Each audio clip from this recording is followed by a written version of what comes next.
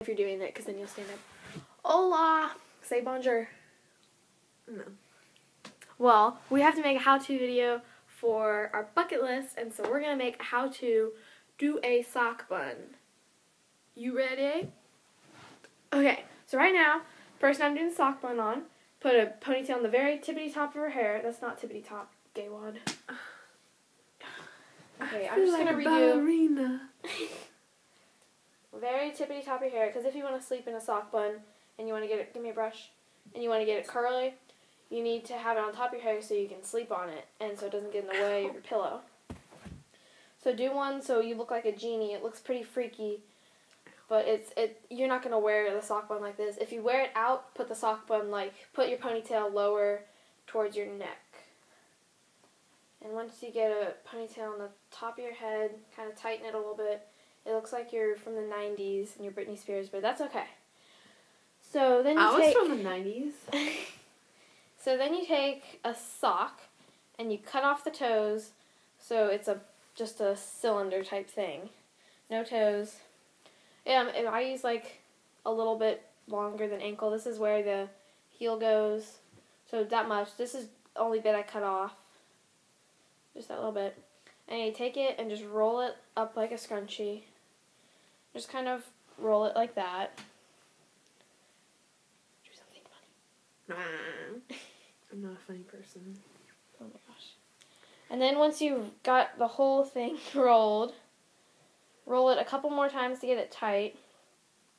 See what I did there? And then flip the inside of the sock out.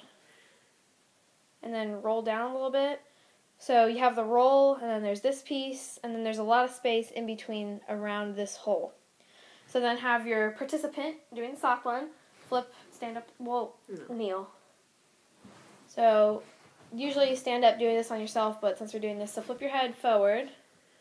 Actually, can you stand up, kneel, so we can see the end of your hair. Okay, that's good.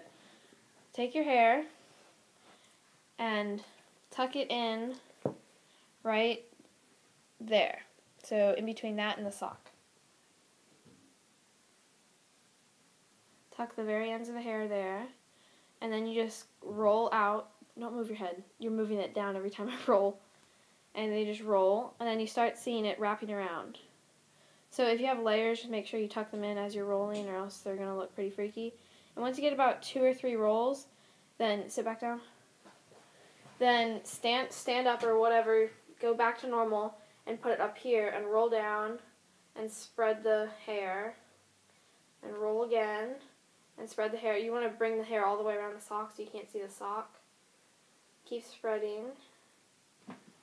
And then it kind of spreads on its own once you get a lot going. Your hair does good with a sock bun. Thanks, bro. And then you want to make sure it gets really tight. It's weird how tight it feels even though you just wrap it around a sock. And then this hairstyle is really pretty if you actually want to wear it out, but I wouldn't put it on top of your head because it looks kind of ghetto. And then once you